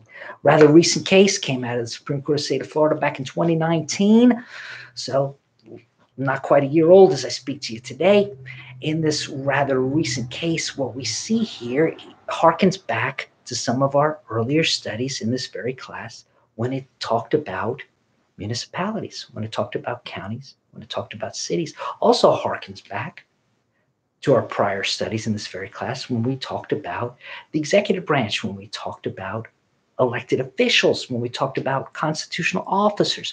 We see all that coming into play here in Orange County versus Singh. So what's going on here in Orange County versus Singh? First, I'm going to put the procedural part aside and get back to that at the end. This involved recalling a mandate. We'll get to that in a minute. So procedurally, let's put a pin in that so we can return to it. Let's first focus on the merits or the subject or the particular issues involved here. What we've got is the Orange County Board of County Commissioners in August 2014. They enact an ordinance, and that ordinance proposes an amendment to the Orange County's charter. As you remember from our prior studies, Orange County, Florida is a charter county. So there's a proposed amendment to the charter. It's going to provide for term limits, and it's going to provide for nonpartisan elections for 6 county constitutional officers. And you remember, we talked about these particular offices in prior lectures. Here they're going to put term limits and nonpartisan upon the clerk of circuit court, which you remember when we studied the legislative branch, I pointed out that this was a separately elected constitutional official. Don't be deceived by the title clerk. This is not someone who's hired and fired by the judge. No, this is an elected official who holds a constitutional office. So we're talking about putting term limits in Orange County versus Singh upon the clerk of the circuit court, upon the comptroller, upon the property appraiser, upon the sheriff, upon the supervisor of elections, and upon the tax collector. And here's how the ordinance read. They put the following ballot question to be presented for further approval. For the purpose of establishing term limits and nonpartisan elections for the Orange County clerk of court, comptroller, property appraiser, sheriff, supervisor of elections, and tax collector, this amendment provides for county constitutional officers to be elected on a nonpartisan basis, meaning not based upon Democrat or Republican, not based upon party, nonpartisan, and subject to term limits of 4 consecutive 4-year terms. Yes or no? That's what was on the ballot for consideration for amending the charter of Orange County. But what we've got here is 3 of these Orange County constitutional officers, the sheriff, the property appraiser, and the tax collector, they filed a lawsuit. They wanted a declaratory judgment, and they wanted injunctive relief against Orange County. They're challenging the underlying county ordinance, as well as the ballot title, as well as a summary. So they don't like the idea of running nonpartisan. They don't like the idea of having a term limit. So what is the analysis here? Well, first, the trial court concludes that Orange County is prohibited from regulating nonpartisan elections for county constitutional officers because that subject matter was preempted to Florida's legislature. Preemption is a theme that has run throughout our studies. In our very first lecture, the question was whether federal preempts the state. Later, as we looked at counties and other municipalities, the question became whether the state legislature preempted the local governments. So again, we see a question here. Obviously, there is a statewide statute. There's a Florida election code that governs elections in Florida. The question is, did that Florida election code preempt the attempts we see here by Orange County to propose and ultimately to amend the county charter? So what the trial court concludes is that, yes, preemption was there. The Florida legislature did indeed preempt by enacting the Florida Evidence Code. That trial court judgment went on appeal to Florida's 5th District Court of Appeal. The 5th DCA has territorial jurisdiction over Orange County. It is physically located in Daytona Beach, and it is reviewing on appeal the decision of the trial court. And the 5th affirms. 5th DCA affirms the trial court's judgment. The 5th District Court of Appeal held that the Florida Evidence Code expressly preempts the Orange County ordinance requiring nonpartisan elections for county constitutional officers. The reasoning of the 5th District was that the legislature regulates elections generally through the Florida Election Code and enacted the Florida Election Code that expressly provides that all matters set forth in the Florida Election Code were preempted to the legislature. So in the opinion of the 5th DCA, they saw this as an issue of express preemption. Now, when we look at the Florida Evidence Code, does it say Orange County? Does it say Orange County Charter? No. But yet the language I just quote to you here, which the 5th DCA quotes to us in their opinion, quote, expressly provides that all matters set forth in the Florida Election Code were preempted, quote, to the legislature. That was enough, according to the 5th DCA, to result in express preemption. And you remember from our lecture, where our lecture focused upon lawmaking and its limits, one of the limits upon lawmaking we discussed was preemption. And one of the things we discussed is that there can be express preemption. And that express preemption, whether or not it's been expressed, is a question of fact to be resolved by the court. So what the court is saying here is, yeah, if I read the Florida Election Code, I don't see the word Orange County. I don't see the word Orange County Charter, but I'm making a finding of fact that the words I do see constitute express preemption. So this case is talking about election law for sure, but it's also giving us an example of so many of the other things that we've studied in prior lectures in this class. So one of the reasons I included the case in the book. It's an application of what you've studied already. So now this goes to the Supreme Court of Florida. And this is when I want to grab that pen when I talk about the procedural issues. I want to grab that now and talk about it. You saw that the case mentioned by saying, the case began by mentioning and saying that respondents' joint motion to recall the mandate is hereby granted.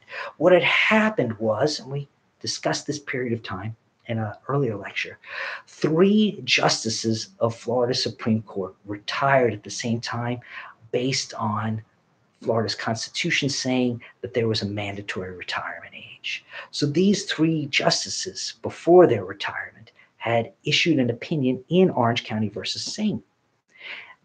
Specifically, it came out in December as they were leaving. The mandate did. But the mandate was recalled. It was taken back. It was nullified, if you will, by the new justices, who then formed a new majority, who came to the opposite conclusion of the original justices who had written the original mandate. So the ultimate outcome of Orange County versus Singh became what the new justices said by forming that new majority that didn't exist before the 3 of them took the bench. And you see that's true at the end of the opinion when you see Justice Labarga is dissenting. He notes in the prior mandate, this court held that the Florida Election Code does not expressly preempt the home rule authority of Orange County to determine its constitutional officers be elected in a general election without partisan affiliation. I concurred in that decision, says Justice Labarga, dissenting from this one. And I continue to agree with the analysis and conclusion reached by the earlier majority, which is not the current majority. Accordingly, says Justice Labarga in his dissent, I dissent from the current majority's holding that the nonpartisan election portion of the Orange County Ordinance is preempted by the Florida Election Code, and I dissent to the decision of the majority to recall the mandate issued in this case. So Justice Labarga wouldn't have even recalled the mandate if he had been in the majority, if it therefore had been up to him and his majority, but he was not in the majority. And ultimately, the final opinion of Orange County versus Singh was the same as the 5th DCA, was the same as the trial court, was to say that the Florida Election Code expressly preempts what we saw Orange County was attempting to do there. So this gives us some insight into Florida election law, gives us some insight into how it's governed. It's governed by a Florida election code, and it gives us great insight as to how that election code governs not only statewide elections, but local elections, even local elections held for constitutional officers who are part of a duly enacted ordinance, or here we've got the not just the ordinance, but we've got the, I hate when my mind won't give me the word. We're talking about modifying the charter. There's the word I was looking for, charter. It's getting late in the day. Sorry for that delay. But there we're talking about preemption. So this charter and how it is amended is done through elections, but those elections are done according to a statewide Florida election code. So that, in a nutshell, is our case that predominates this particularly short chapter, Orange County versus Singh. We go out with part B that talks about not a case, but electors and disqualification. In Florida election law, an elector is someone who is eligible to vote in an election. That's the definition of elector. Disqualification is something that makes someone ineligible to be an elector, or stated somewhat differently, you lose your right to vote. Now, Article 6 of Florida's Constitution says the following about electors and their potential disqualification, and in a very recent amendment effective in 2019 talks about former felons. So Section 2 says every citizen of the U.S. who's at least 18 years of age and who's a permanent resident of the state of Florida, if registered as provided by law, shall be an elector of the county where registered. Section 3 says each eligible citizen, upon registering, shall take the following oath. I do solemnly swear or affirm that I will protect and defend the Constitution of the United States and the Constitution of the state of Florida, and that I am qualified to register as an elector under the Constitution and laws of the state of Florida. Section 4 talks about those disqualifications. No person convicted of a felony or adjudicated in this or any other state to be mentally incompetent shall be qualified to vote or hold office until restoration of civil rights or removal of the disability. Except as provided in subsection B, any disqualification from voting arising from a felony conviction shall terminate, and voting rights shall be restored upon completion of all terms of sentence, including parole or probation. Now look at that language there. That's the language that if you were a voter in 2019 here in the state of Florida, you voted yes for. That's the language you added to Florida's Constitution in 2019. You said there that the disqualification from voting terminates and voting rights shall be restored upon completion of all terms. That was your language, electors, all terms of sentences, including parole or probation. So the Florida legislature passed an enabling statute saying that you had to finish your parole, you had to finish your probation, and you had to pay off the court costs that were assessed against you for having committed this crime. And when you did those things, you got your voting rights back despite having been a felony and having served time and completed the service of that time for that felony. Now, litigation ensued over the issue of whether these former felons needed to repay the money before having their civil rights and their right to vote restored to them. And ultimately, so far as we speak today, the outcome of those cases has been that we can't add the additional requirement of paying the money. That's been the outcome of the litigation thus far as you and I speak on this particular date. So no person convicted of murder or a felony sexual offense shall be qualified to vote until restoration of civil rights. So there's a carve-out exception, making it harder for those particular felons. No person may appear on the ballot for re-election to any one of the following offices. And the Florida Constitution then talks about these particular folks. If by the end of the current office, the person will have served, or but for resignation would have served in that office for 8 consecutive years. But here's the catch. Remember from our prior studies that Florida's Constitution itself can be unconstitutional. How can a constitution be unconstitutional? Well, in our federalism system, We have state constitutions and we have a federal constitution. Any state law, even if it appears in a state constitution that violates the federal constitution, is itself unconstitutional. Therefore, the terms of a state constitution can be unconstitutional under the federal constitution, and that's exactly what has happened here. You note under the notes and questions to consider, note 1, they attempt to put in term limits. But in a U.S. Supreme Court case from 1995, U.S. Term Limits versus Thornton, 514 U.S. 779, the U.S. Supreme Court considered a similar term limit appearing in the Arkansas Constitution. The court affirmed the Arkansas Supreme Court's ruling that the term limits imposed upon candidates for the United States Congress was a violation of the U.S. Constitution. Specifically, the Supreme Court of the United States held that states cannot impose qualifications upon candidates for the U.S. Senate or the U.S. House of Representatives, in addition to those imposed by the U.S. Constitution. So SCOTUS wasn't talking about state Senate, state House of Representatives. SCOTUS was talking about the United States Senate, the United States House of Representatives. The requirements that the United States Constitution imposes upon the United States Senate and the United States House of Representatives, those are the only ones that can apply. If you want term limits upon the U.S. Senator, U.S. House of Representatives, you need to amend the U.S. Constitution. Amending the state constitution is insufficient to impose term limits upon the U.S. Senate or the U.S. House of Representatives. It's got to be the U.S. Constitution that contains that term limit. It does not. So by putting that term limit in your state constitution, that state constitution term limit is unconstitutional under the federal constitution. So that was our chapter on elections. And we can still finish on time today by spending about 17 minutes on the topic of homestead. And you know, when you think about it, do we really need to spend all of 17 minutes on homestead? I mean, I bet you I could sum up homestead in a single slide right there on the big board. I bet you I could do it in one slide. Let's see if I'm right. Here you go. All right, homestead. There you are. See, that pretty much sums it up, right?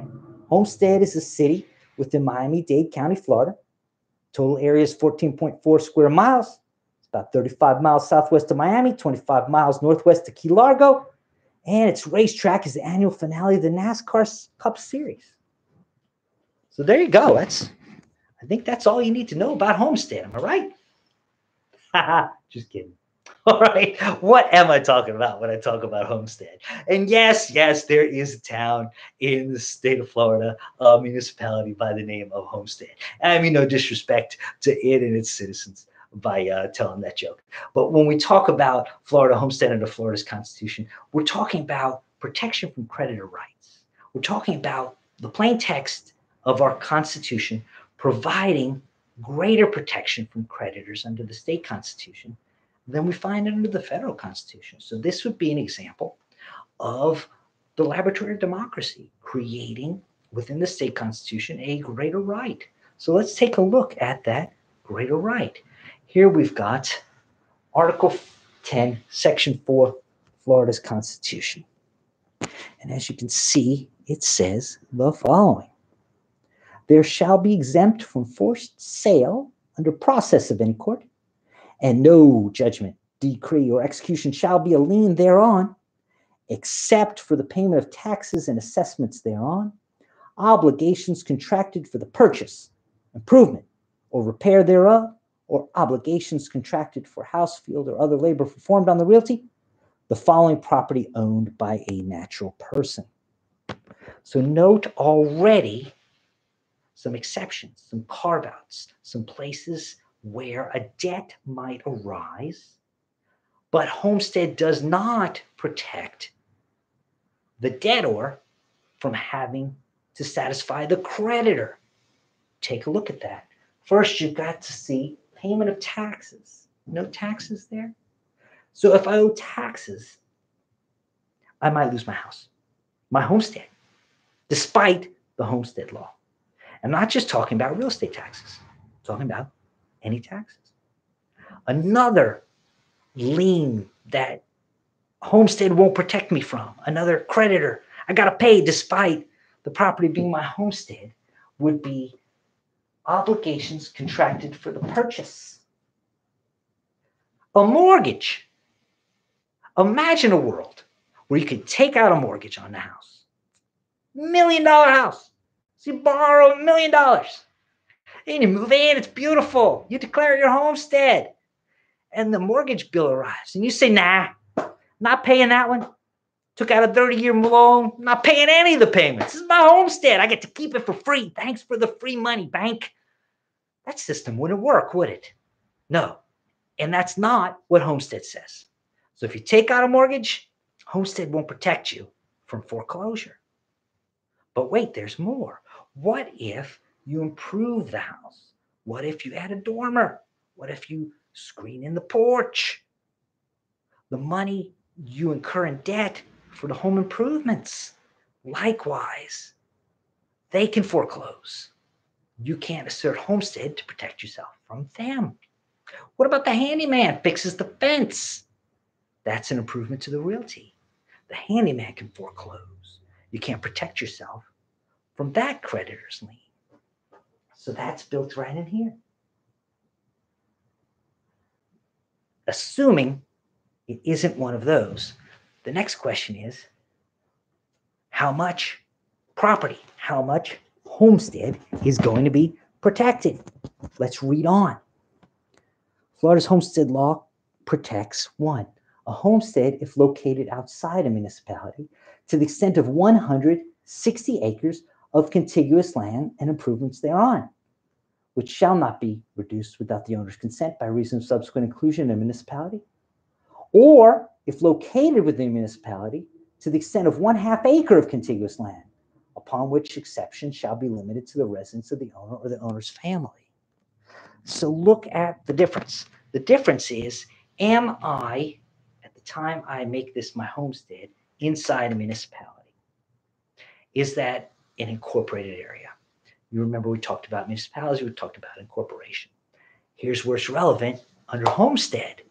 At the time you settle the homestead, make it your homestead. If it's outside a municipality, then this rule applies. Even if later that land is annexed into a municipality or incorporates itself into municipality, still it's the time you settle the homestead.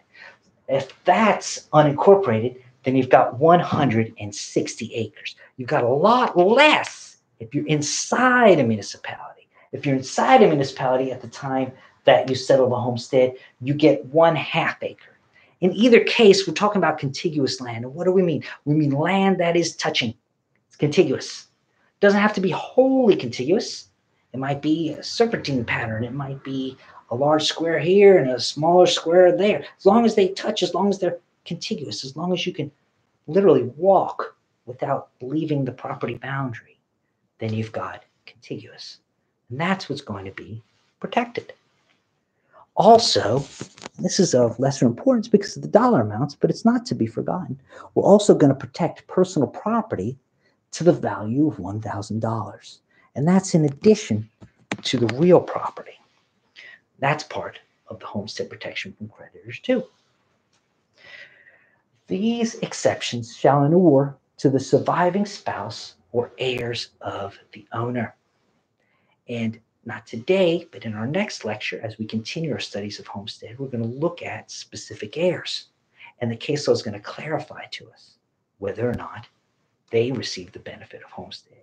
Spoiler alert, almost invariably the answer is yes. We'll cover the details when we look at the case law. So, when is Florida Realty a homestead?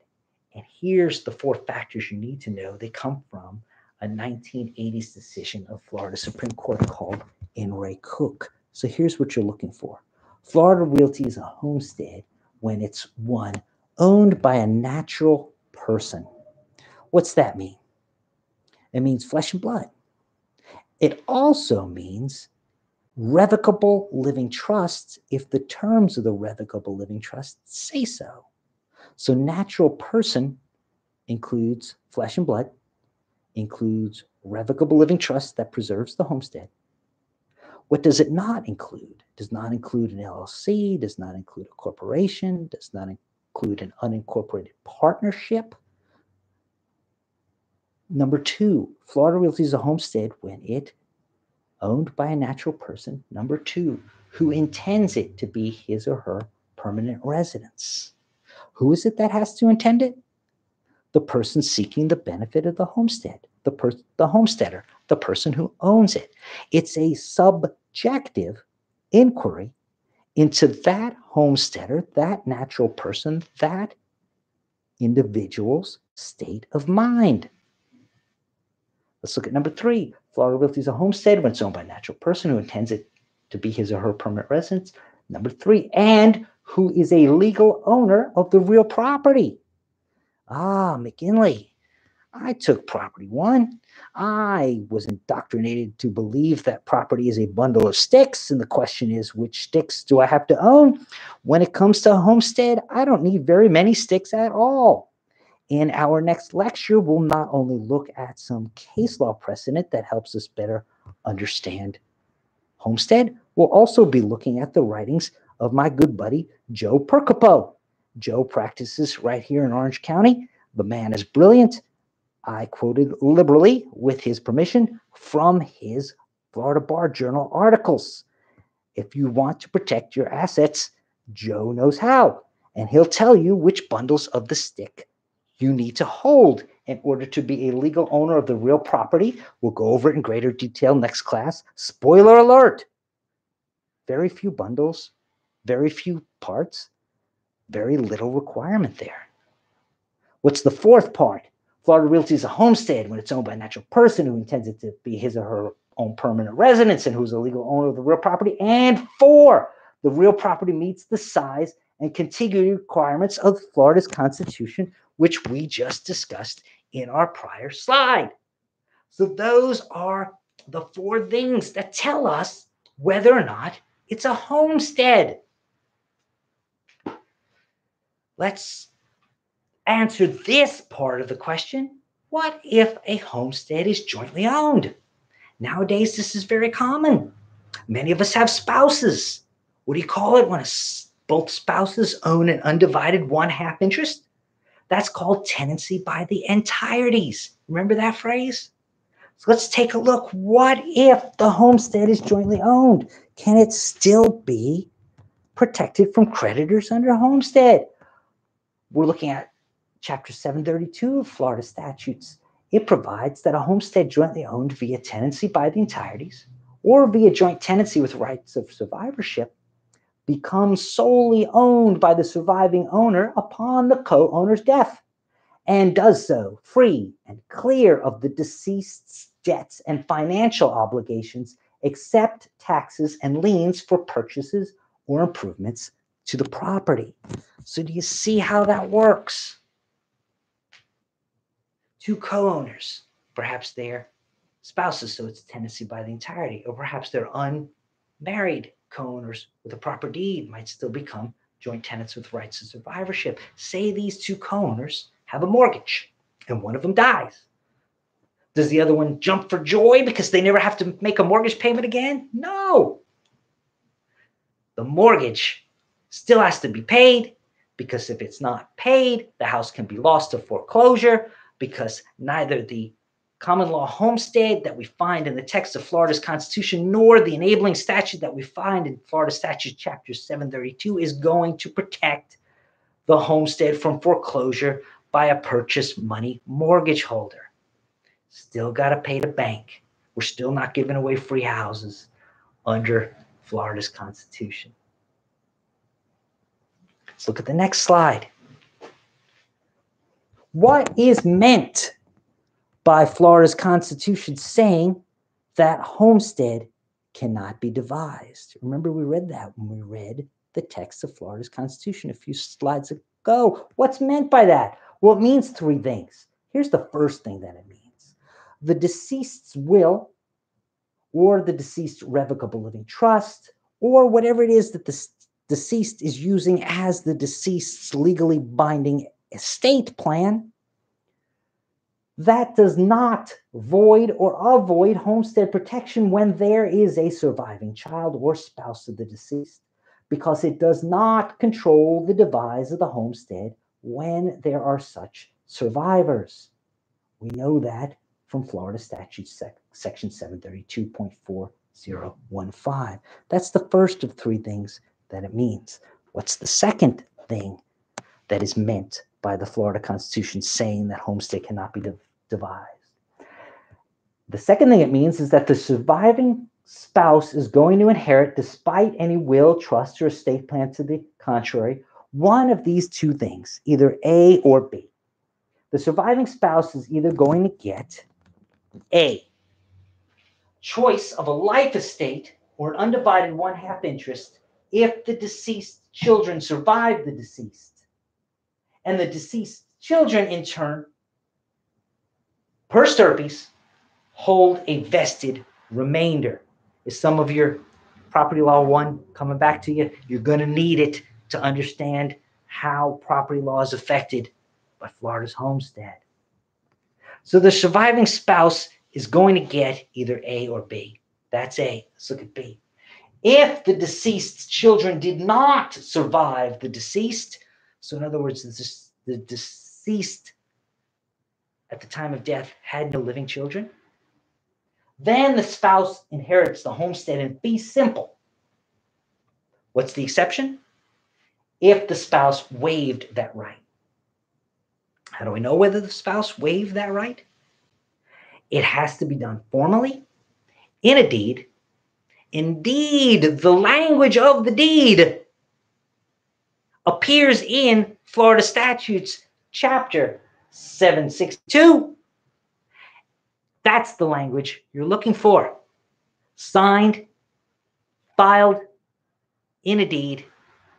Then you know for sure there was a waiver. Otherwise, you can't be certain. And the waiver is disfavored. So if you're a practitioner, you want to get the waiver right, open the statute, copy and paste the language into the deed, which is then signed, sealed before the notary and the 2 witnesses and all the required formalities, and then is filed in the county that holds the land records. The county that you need is the county where the land is located in the state of Florida. File that deed there. Pay the doc stamps. Then you've got an effective waiver. What is meant by Florida's Constitution saying the homestead cannot be devised? We looked at points 1 and 2. Here's number 3, the third thing it means. It means that despite the will, the trust, the estate plan, the surviving children of the deceased inherit, if there's no surviving spouse, they inherit the homestead in fee simple as tenants in common.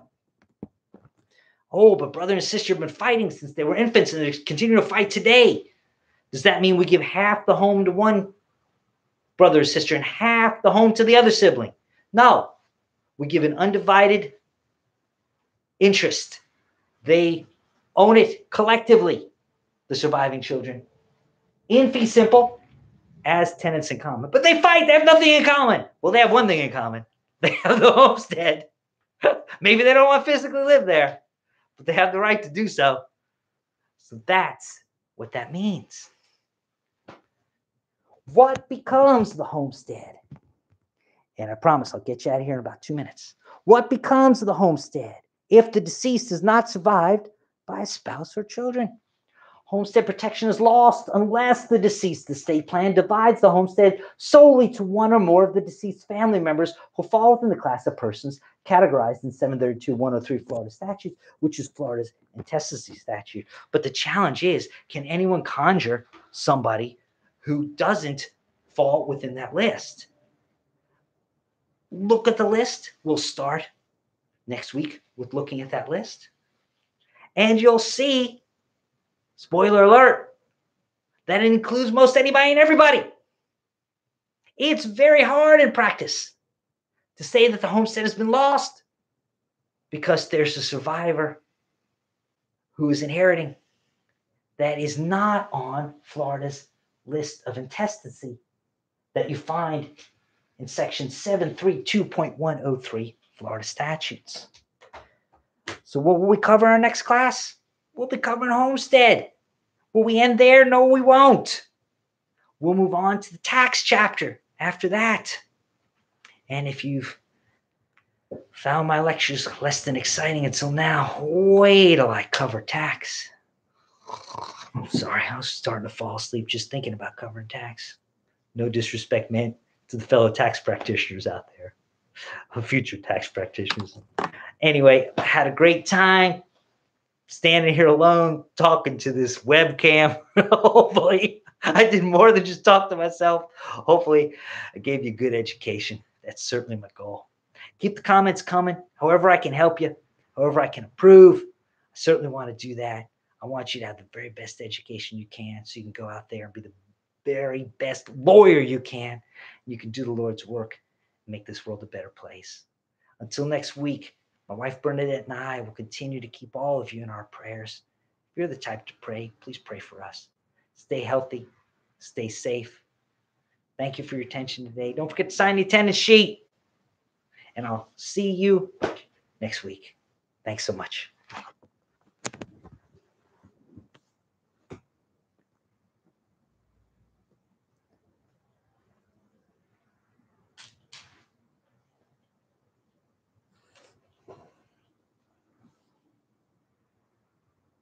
Bye. Good night.